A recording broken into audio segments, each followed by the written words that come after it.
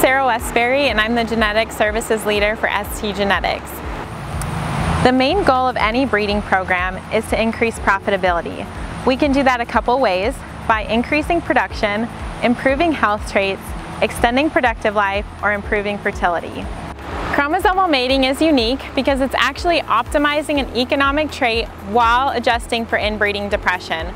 This means that we are increasing a selected trait to the greatest potential in the next generation, so we're not maximizing each individual mating, but rather improving profitability in our offspring.